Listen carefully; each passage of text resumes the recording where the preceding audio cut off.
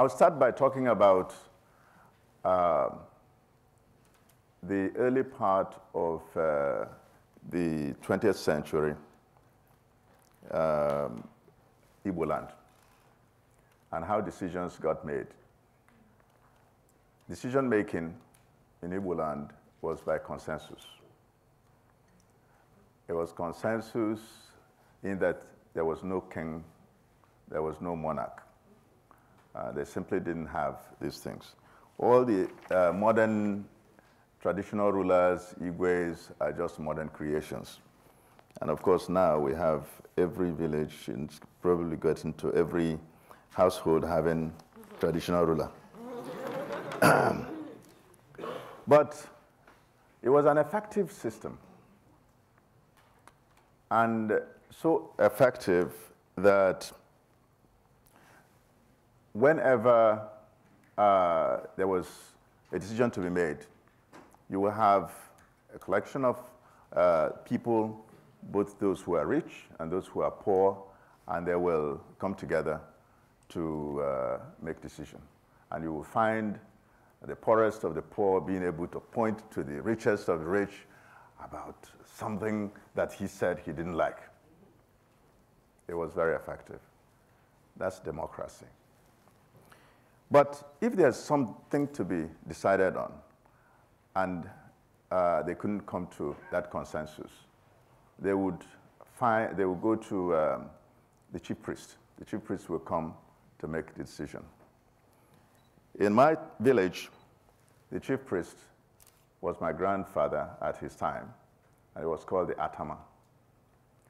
The Atama had to be a person of honesty, transparency, and integrity. What I got, and my members of my family, descendants of this Atama, are just these values. We got these values, and I say that they have been very helpful to me. Integrity in particular. In fact, a book I want to write is Integrity as a Commodity. I believe that you can almost literally sell integrity, quite contrary to what people think about anything goes in Nigeria, that you don't have to be a person of integrity to make it in life, and which is the root cause of corruption in Nigeria. In fact, I believe that the company that I founded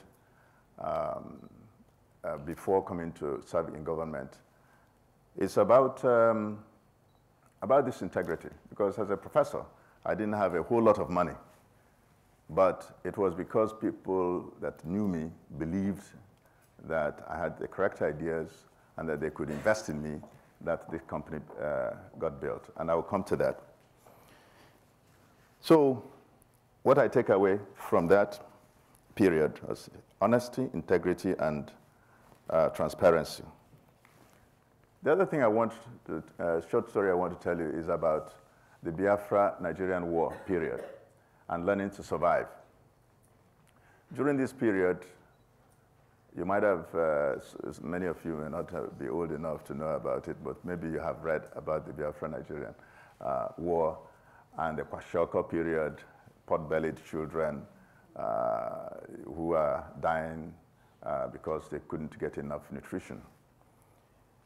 My family were refugees like all the others in Biafran side. We were on the Biafran side.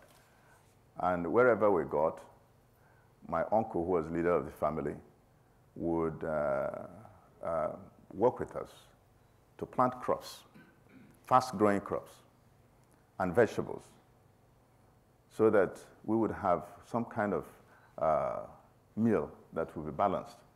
So we didn't have to go to standing in line to beg for food. And for me, I was about 11 at that time, and I would go to the river and fish. I would use a long stick with string attached and a hook at the end, with floater in the middle, and within 2 hours, I would have caught some fish to supplement the family's diet. What I learned that time was that you can survive on your own. And on a larger scale, it's about trade in Africa versus aid. That instead of giving Africans aid continuously, that we could do something ourselves and get in the business of being exchange of goods and services with other countries, aid versus trade. That was something that I got from that. Now also, in the early days of Western education in Igbo land, communities would literally join together to send one child to school. They could send a child to secondary school, if the child is bright enough, to university, to England, which was the place where people came to at that time, where you are. And they would celebrate upon the return of this child as a community. What we find now is that this is all not possible. People have become extremely selfish. They're no longer able to band together to send anybody to school. In my family, what we did was the uncles and aunts would do kind of the same thing, except send children, doesn't have to be their child, to school. My father sent my uncle to school. My uncle took care of many of us. You don't discriminate. It has to be your child. More recently, I kind of modernized it, set up a foundation, and based on that, we have been able to produce about almost 400 graduates. Considering that when I went to America the first time, we only had 3 graduates in our town. So I say it because the community effort actually does work. It's something that we are losing. If we are less selfish and more giving to the community and country, we would be able to do better. The other thing I want to talk about is solving complex problems. I learned when I became a professor in America that I just wasn't going to go fast unless I undertook serious problems and found ways to solve this serious problem. But that problem cannot be solved, I quickly realized, by myself alone. It required a team of highly talented people to work with me. So whatever I achieved as a professor came from the work of team. Very talented people working together to achieve a common purpose. Usually we undertake projects that will be, the result could come in 5 years or 10 years' time. But in the end, it would be something that will add real value to the country or the world out there. But it is the sort of situation that we found in the power sector. I know that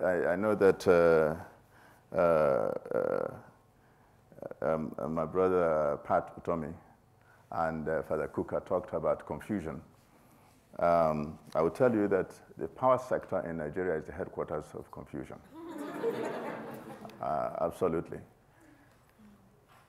It's a place where, if you're talking about rent seeking, this is where it is at. This is where corruption headquarters is at. There's a study done, and that study showed that the PHCN, which is the Power Holding Company of Nigeria, which is the government institution providing power, was the most corrupt institution by far, followed by the police force. So you can imagine if any institution that is worse than the police had to be quite an institution. And the PHCNA is that institution. Unfortunately for me, this is the institution that I have been asked to reform by the President of Nigeria. But before I talk about it, let me talk about the Aba IPP, which in my introduction, Dr. Aya talked about. The Aba Independent Power Project is one of those things that if you really believe in something and go at it and persist, you achieve. When I was starting the Aba Independent Power Project, I just came back from the United States. In fact, I didn't come back. I was in the United States as a professor of engineering, and I started the power company. And we first built a small power plant in Abuja, and then went on to use the model of supplying reliable electricity to a small area to expand to Aba. So we went and began to do the Aba IPP.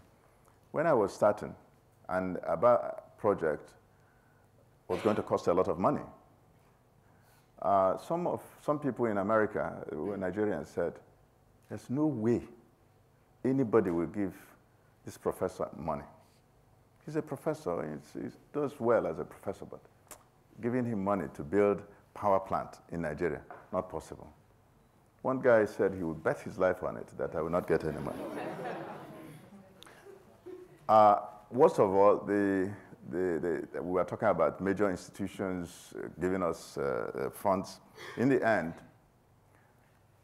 through persistence, we were able to get enough money.